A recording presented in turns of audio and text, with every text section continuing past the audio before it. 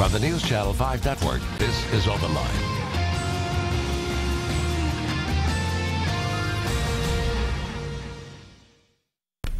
Good evening, everyone, and welcome to Open Line. I'm Carrie Sharp, and tonight's topic is certainly one that you have an opinion on. It's a topic that has divided our nation, it's divided our state in recent years, and tonight we're talking about Tennessee's role in gay marriage and a new bill that's been introduced and how it kind of sorts through it all. I have two folks with me tonight that I want to introduce you to. We have Representative Mark Pody, a Republican out of Lebanon. He'll be talking about the Natural Marriage Defense Act that he introduced just recently, and also we have Abby Rubenfeld, an attorney and LGBT advocate here in the area. Thank you both for being here tonight. Absolutely. It's a pleasure to be here. This will likely draw a lively debate tonight, some phone calls. Feel free to give us a call on this topic with your questions, comments for our guests. We'd be happy to take them. The number is at the bottom of the screen, 615-737+. But we're going to dive right in with the representative. Tell me about this Natural Marriage Defense Act. What is your aim here? What does it call for? Okay. Back in 2006, we passed a constitutional amendment in Tennessee, and it's actually in Article 11, Section 18. And Article 11, Section 18 said to the voters, would you like to have marriage defined as a man and a woman in Tennessee?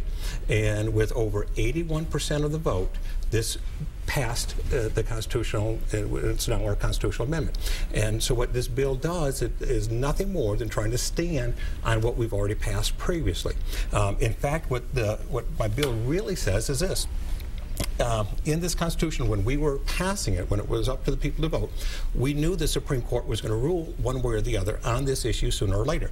And we passed a language that says any policy or law or judicial interpretation, and then I'm saying any is what the language was, purporting to define marriage as anything other than the historic institution between a legal contract between one man and one woman is contrary to the public policy of the state.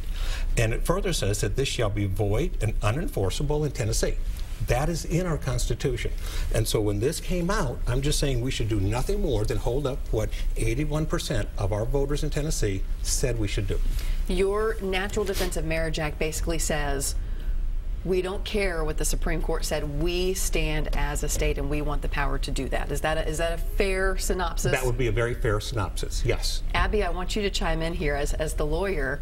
It's the Supreme Court. Can you do that? What about the word supreme don't we understand here? The Supreme Court determines the law of the land. It's a basic civics lesson that we all learned in high school or earlier, that the Constitution of the United States is supreme. It governs what we do in this country. We fought a civil war in the 1800s about this very issue, whether states could nullify federal actions, and they can't. That side lost 150 years ago, more than that. You can't do this. It's so unconstitutional. It's blatantly unconstitutional. Even the Attorney General's given a ventured opinion, not a formal opinion, that it's unconstitutional. And the $6 billion price tag that's on it, that the Tennessee, the fiscal note that's attached to it, they can add on another $500,000 or $1 million for attorney fees, because it will end up in court immediately upon passage, if it passes. But the important point to me is that it doesn't matter what 80% of the people that chose to vote in that particular election decided to do. You can't vote on basic constitutional rights of people. That's also a very basic concept in this country. We're not a pure democracy in this country. We're a constitutional democracy. We have a Bill of Rights that the founders chose to add. Marriage is a fundamental right, and everyone's entitled to do it regardless of your sexual orientation. And I also want to say, there's no such thing as gay marriage. There's marriage. There's marriage between same-sex couples, marriage between opposite-sex couples. No difference. That's what the Supreme Court held. That's what they said. That's what the law is. Yeah. And that will continue to be the law. Now, Representative Pody, you certainly know the argument that you're up against. This cannot come as a surprise to you. Absolutely. So how do you respond to that? Because the vote was in 2006. It was a vote of the people. We're talking about the Supreme Court. Okay, so first off, let's look at the Supremacy Clause as I understand it.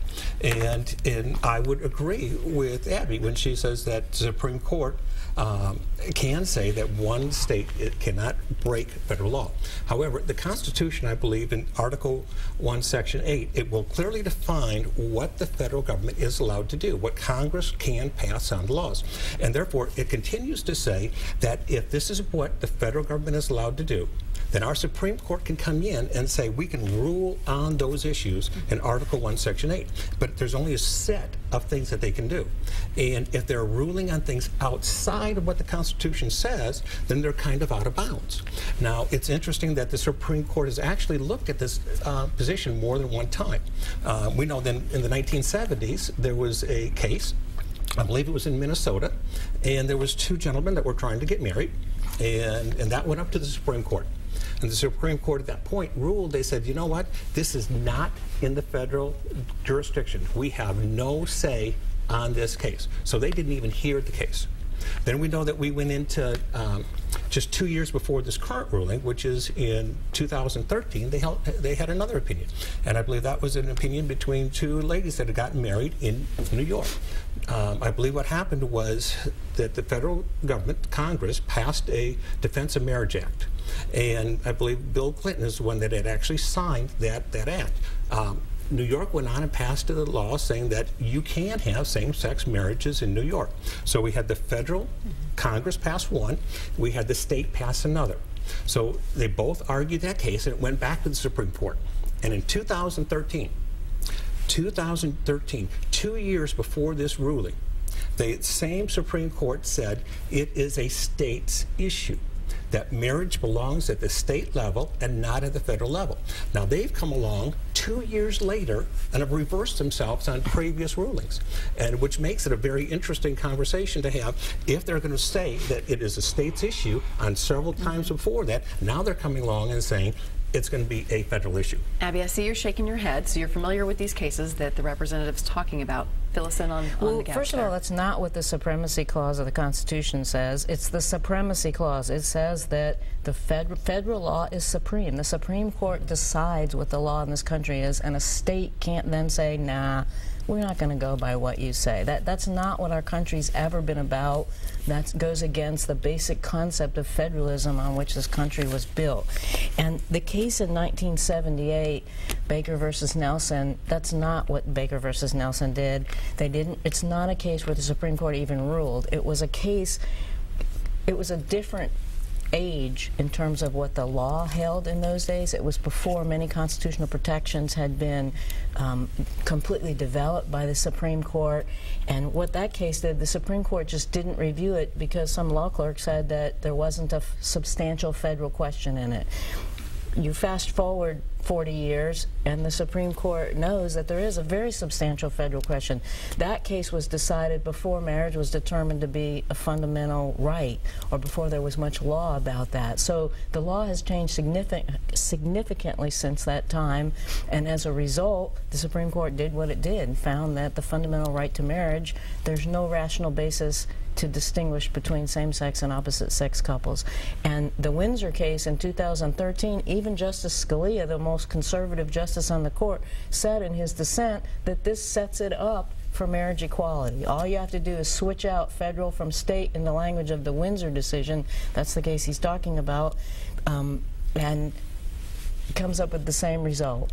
Neither a state nor the federal government. What happened in our case is they determined that if the federal government can't violate people's rights like that, neither can states. I mean, the fundamental right to marriage should be open to everyone. And the bottom line is, there's been marriage equality in Massachusetts for 15 years now. Sky didn't fall in. Regular old heterosexual marriage didn't fall apart. The divorce rate didn't really change.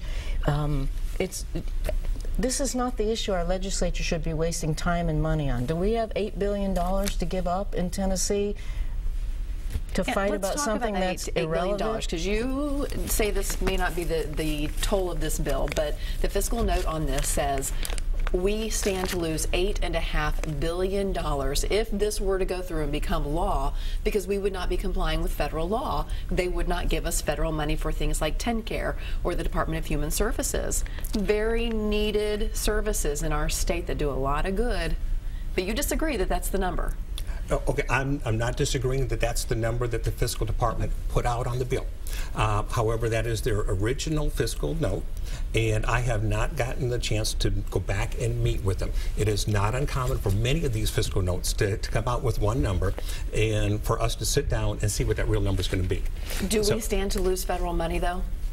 I don't believe that there's federal issues where the federal government can withhold money. I think there's court cases that you'll probably agree with, that this has been out before, that the federal government cannot withhold money if the state is following a legal, justified law in their state. They can't do that. Abby, it's not well, first of all, it's not a legal law. That would have to be the debate. It's unconstitutional, so we are going to lose money. The federal government can indeed withhold money if you don't follow its rules. There's been many Supreme Court cases saying that it's a privilege. It's not a right to get federal money, and if you don't want to go by the rules, you don't get the money. So we will lose money. But before that happens, they'll be in court and they'll be paying us more attorney fees. Okay, we're going to take a quick break. I can tell you the phone lines are lit up, so we're going to be getting to your calls very soon. Of course, I have lots of questions too, so stay with us. It's going to be a very good open line tonight, a lively one. Stay with us.